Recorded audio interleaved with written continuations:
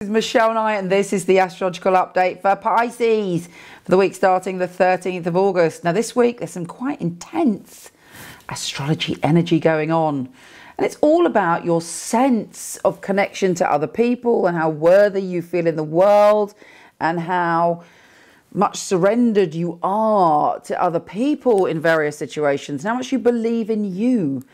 First of all, we have Mars, the planet of action and war, and intensity conjuncting Saturn, the lord of responsibility, in your 8th house. Now, the 8th house is all about sex, death, hidden resources, power and powerlessness, struggles, obsession, intensity, naughty primal feelings.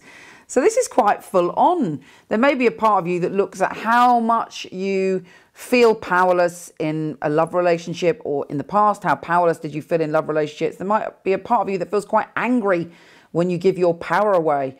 But actually, you know, and I mean this deeply from my heart and with compassion, and, you know, from my own understanding of situations where I've given my power away, that sometimes we can blame the other person when really we need to look within ourselves and understand that really if we're committed to ourselves and we love ourselves and we're taking care of ourselves, we cannot make ourselves powerless, because actually we are all equal and we are all one. So if you feel powerless or angry with someone, it's time to go within and reconnect to your power and your sense of wholeness and your sense of worthiness and wonder and the miracle that is you. Now there's a new moon on the 17th and it's in the 6th house, which means you're going to be looking at taking care of yourself more, nurturing yourself, looking after you.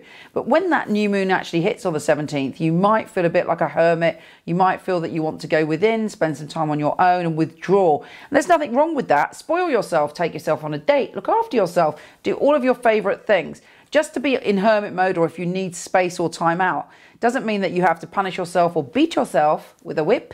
It can mean that you can have your favorite music on and burn candles and make yourself your favorite meal and nurture yourself in that time where you're thinking things through. And there is quite a lot to think about this week. Now then we have a mystic rectangle, and it's very powerful, and it's bringing out these emotions connected to relationships, but the mystic rectangle isn't happening to alarm you. It's happening to free you. It's happening to open you up to the beauty of your very spirit. Now, the moon will be in your 7th house, and that's trining Pluto in the 11th. So there is a sense of camaraderie with yourself and other people, but it's opposite Venus in the 5th, sextiling Moon in the 7th, opposite Neptune in the 1st, sextiling Pluto in the 11th. It's saying to you, let go of your illusion of separateness. In a crowd or in a one-to-one situation, we are all one. You are one with everybody, but your unique soul is here to have a unique voice so that we can all evolve. These are interesting times, and you are a font of wisdom and magic. Your sensitivity can sometimes stop you expressing that for yourself and other people. But this week, the mystical triangle and the new moon is saying, if you take care of you and understand that you are part of it all, many miracles and much magic heads your way. Take care, and I'll speak to you soon.